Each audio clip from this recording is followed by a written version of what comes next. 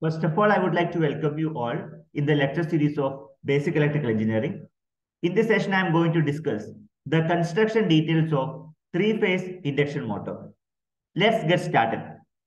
First of all, I would like to explain what are the major components of three-phase induction motor. Remember, construction is nothing but the components. For example, you are constructing a building. You can say concrete, pillars, cement, sand, etc. All are actually called the components, material. So that is why you have to explain about different components. I think you are understanding. Moving on to the discussion. The three-phase induction motor comprises of two important components. The first component is called as stator and another one is called rotor. Remember, rotor is a rotating part where the stator is known as stationary part. Moreover, the rotor and stator is separated by a small air gap. Everybody can observe the diagram here. So this is a typical view of stator. Can you observe here? So we have the outer covering called yoke. Then we have the slotted stator core with the stator winding. Stator winding can be done either in star connection or delta connection, depends on the requirement. When I talk about the rotor, so as we can see, there are different varieties of rotor. I will let you know what are the different type of rotor. This is one of the typical view. So you can see the copper bars, which is connected between end rings. And also the bar, rotor bar, or you can see this is a copper bar, which is arranged in a skew symmetry fashion. And this is another view. So you can see the outer covering that is actually called stator, where three-phase supply will be given at stator. The moving part is called a rotor. Yes, this is a moving part, mechanical moving part. Okay. Moving on to the discussion.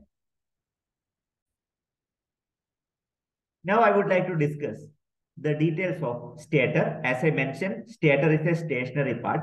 How about the construction? Yeah, it is just like a hollow and cylindrical core. You can see it's a hollow and the cylindrical shape. Also, it is having a number of slots where winding will be connected over them. Moreover, what is the material which is made up of stator? Yes, the stator is made up of one special type of material called silicon steel. How it is arranged? It is just arranged like a laminated fashion. Why it is laminated fashion? Because the eddy current loss has to be minimized. You know, because of eddy current, there will be bulk amount of heat losses. You need to minimize eddy current as much as possible. So it is better to go for silicon steel lamination to minimize the eddy current loss. One more thing I want to ask you is that why you need to specifically use the silicon steel? Because silicon steel has very less value of hysteresis. Okay, if the value of hysteresis is very less, obviously hysteresis loss is also going down. So because of these two matter of fact, we need to use silicon steel with the lamination. So when I talk about the insulation, yes, of course, we need to provide the suitable insulation at the stator. So at the every slot, we need to provide the insulation. You can see the slotted stator core. Okay, there are different slots. Very clearly, you can see slot. Also, the stator winding. Winding can be connected either star connection or delta connection, depends on the requirement. Also, these conductors are properly interconnected in the form of either balanced star or delta connection. Make sure that it should be balanced. Fine. So this is regarding the stator. I would like to discuss about the rotor. You know, rotor is a moving part. You can see one typical view of rotor. How about the rotor? Based on the rotor, there are two types of induction motor. You can divide induction motor based on the rotor construction. There are two types. One is squirrel cage rotor. Another one is called as face wound rotor. You can also call it as a slip ring type rotor. So the typical view of the squirrel cage rotor is shown here. This is actually the squirrel cage rotor. We can see the end rings. Two end rings are available, which is having the cylindrical shape. End ring 1 and here also another end ring. There are two end rings available. In between end rings, what you are doing? You are connecting the rotor bar between the end rings. It is already welded here. You can see the welding. Fine. This is the way how the squirrel cage induction motor has been constructed. If I talk about the face wound rotor, this is actually the structure of face wound rotor. Here you can connect with the external resistance. I will let you know the detailed diagram. This is the practical view which I have taken some websites. Okay. Moving on to the further discussion. As you can observe, we are going to discuss the squirrel cage type rotor. Two type of rotor we already discussed. I am going to discuss about squirrel cage type rotor. So here it is very clear that there are two entering. So this is entering one. Okay, entering one. This is another entering. It is very clear. In between, you have connected the rotor conductor. It is made up of with the copper only, copper. Usually copper or aluminum, but copper is a better choice. Copper is a convenient choice.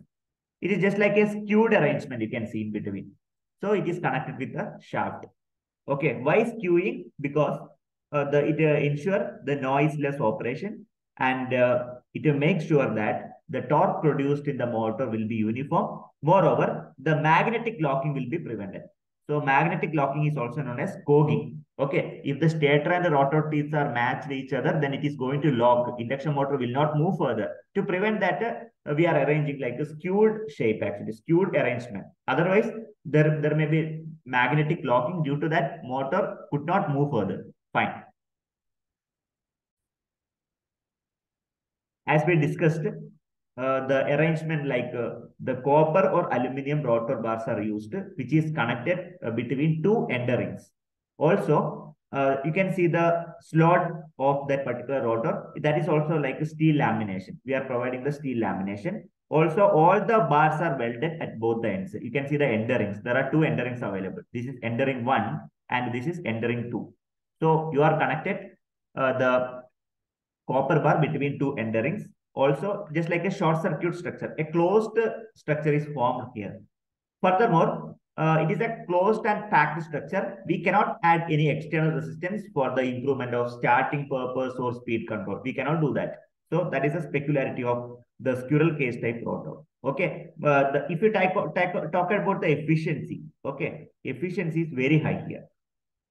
Okay, efficiency of the squirrel cage rotor is very much high. One more important thing I want to tell you, why it is called a squirrel cage rotor. You can see the skin part of squirrel, the arrangement, that copper bar, it is just like a skin part of the squirrel. That is why it is called a squirrel cage rotor. Okay, just for your understanding purpose, you can remember. You may ask, you may think that why it is called a squirrel shape. So see, the copper bar is just like the shape of the squirrel. Fine. Yeah. As I mentioned, the external resistance cannot be added for the improvement of starting torque. Therefore, if I talk about the squirrel cage rotor, the starting torque is very poor, very less.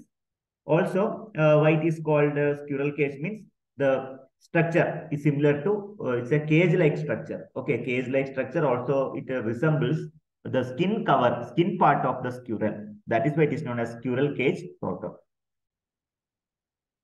Can you tell me the application of squirrel cage rotor? Yes, the squirrel cage induction motor, we can call it as squirrel cage rotors, are applicable where the lathe machines, then drilling machine, then water pumps, irrigation water pumps, and the industrial drives.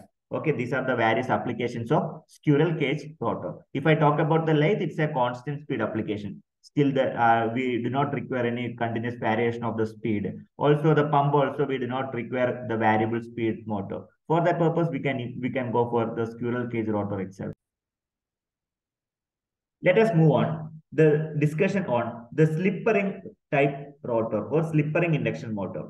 So slip-ring induction motor is also known as wound rotor. That is a synonym. Let us move on to the further discussion.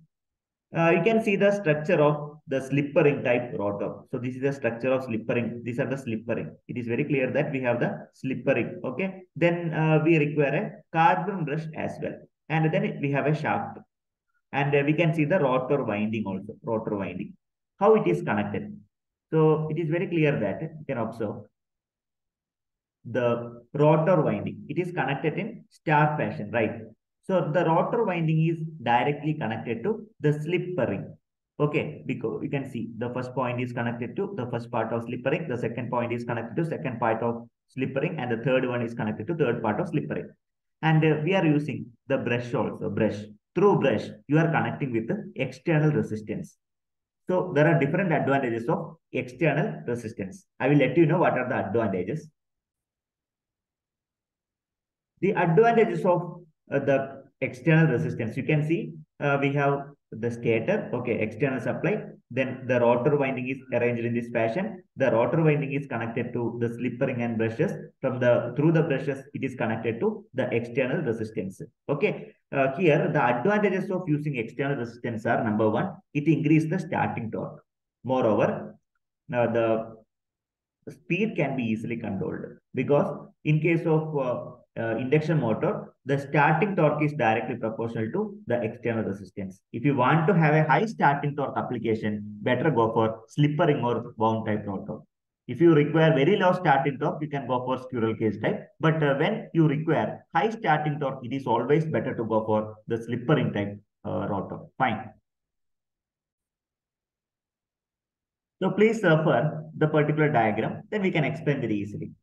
The slip ring can be the open ends of the star winding. This is the open ends of the star winding are brought out and connected to three insulated slipper rings. See, the rotor winding that is connected to the three slipper rings and which is mounted on the shaft of the rotor because rotor is a moving part with the carbon brushes for collecting the power. Okay, we have the carbon brushes. Moreover, the rotor winding can be shorted through the external variable resistance. So depends on the starting torque, you can add more number of resistance.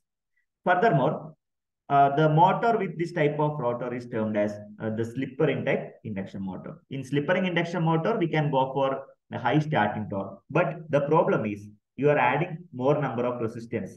As the number of resistance are very high, the efficiency, what about the efficiency? The overall efficiency comes down. If you compare the efficiency of squirrel cage induction motor with the slipper ring induction motor, the efficiency of the slipper ring induction motor is very less. Okay, but advantage is you can easily control the speed of induction motor. Okay, and also the starting torque can be very much high. It can be used for different high starting torque application. A few application like crane. If you want to have a crane, definitely to lift the object, we require high starting torque. Then conveyors for the movement. Also the lift. Moreover, electric vehicle. Induction motor can be used for electric vehicle. Such cases, slipper ring induction motors are most convenient.